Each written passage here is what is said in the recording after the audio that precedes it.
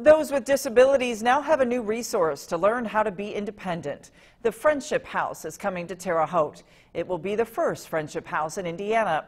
The house is a space for young adults with disabilities to create a community and have affordable, safe housing. It's an extension of the services offered by Mount Pleasant United Methodist Church. You're seeing video of the students enjoying one of their programs. It's a unique experience where college students and those with disabilities will live together. So it's a little different than a group home.